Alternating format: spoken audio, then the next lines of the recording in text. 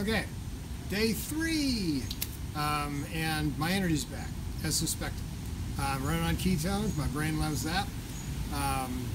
Working on the new book, lots of energy, because you go through these cycles. Day 1, you're getting rid of all your glycogen. Day 2, you're switching over to fat cells. So that transition period is kind of woozy and tired and kind of disorienting. It's normal. Day 3, back at it again, mostly. And you're a little tired, but you know, I expect to take some baths during the day and some naps and stuff. Take a magnesium bath and, you know, help the body with the flush inwardly to flush the lymphatic system out to get rid of the toxins. Nothing goes down the GI tract, but things end up in the GI tract that way to get rid of.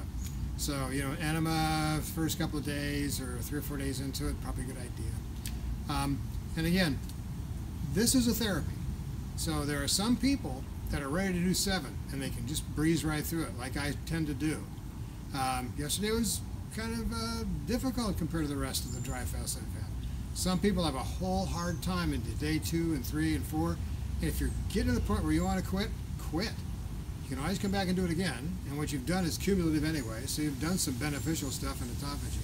If it's too difficult to stick with it, don't stick with it. This is something you can always do through your life and be able to get to the longer ones later. It's not critical you do it right now.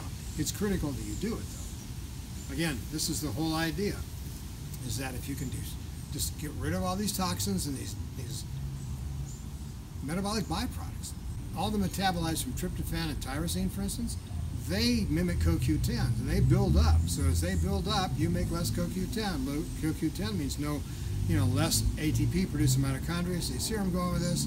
If you relieve your body of these stored up toxins, which are very difficult to get, impossible to get rid of on a nightly sleep, and impossible to get rid of from all these different methodologies and all these intermittent fasting and all this stuff.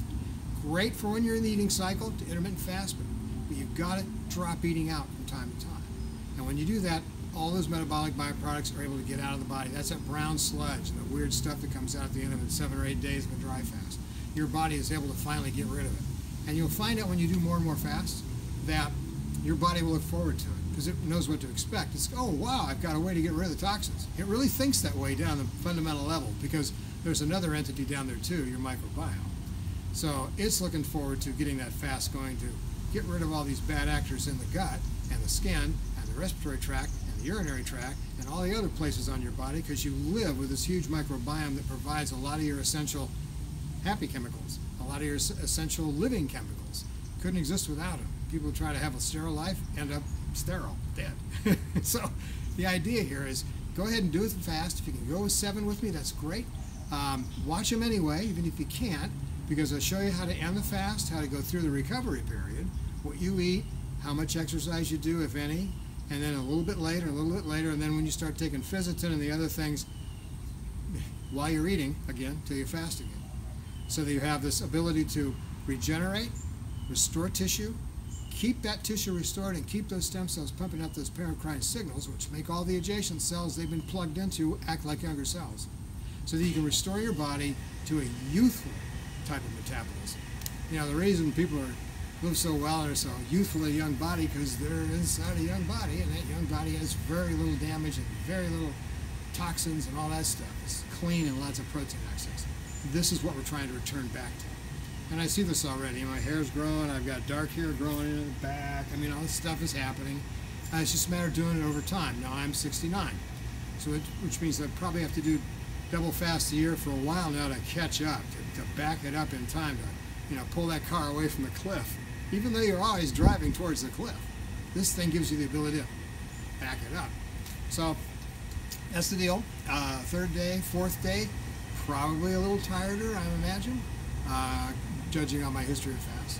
But right now I'm feeling good, got my energy back, running on ketones, wasting away the fat cells. I mean, I lost another 3 pounds last night, and it's great. I mean, it's not the way to lose weight, but you end up losing the toxins, okay? You'll end up getting your fat stores back after a fast. If you're really not careful and you eat a lot of sugars, you get a lot of fat back. But your body will restore itself to its normal homeostasis before you were in the fasting cycle. But it will then have clean fat. If you eat clean food, you won't have toxins in it if you don't get exposed to toxins. So then your body isn't hampered by these weird frequencies with the molecules that are very damaging to biochemical reactions. So that's day 3. Stay tuned. I'll be doing day 4.